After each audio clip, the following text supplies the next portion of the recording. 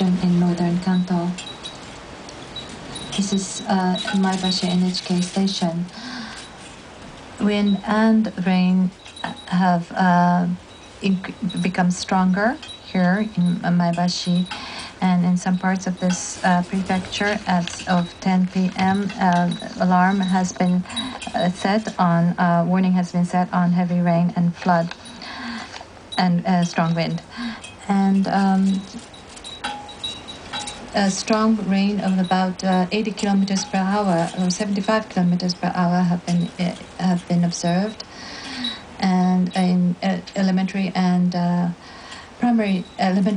secondary schools, the opening of classes will be delayed for 3 hours. This is Utsunomiya NHK station.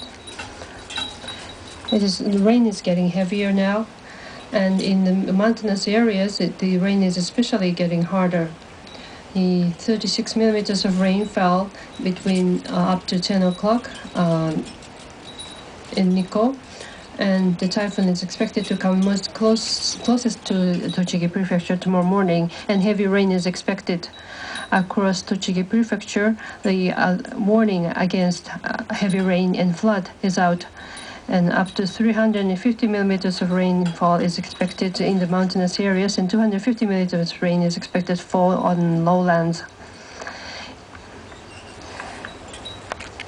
437 elementary and junior high schools in 28 municipalities are going to be delay their classes tomorrow. This is the south exit of Mito station. Not only the rain but wind is now strong, and you can see that the camera is wavering from left to right. As this typhoon approached, warning on heavy rain and wind has been issued, and in Hokota and other 560 households have seen a power failure. Tomorrow in Mito and Hitachi City, some elementary schools, junior high schools, and 2 senior high schools will close. And Joban line, the expressways, 29 expressways will be cancelled tomorrow morning.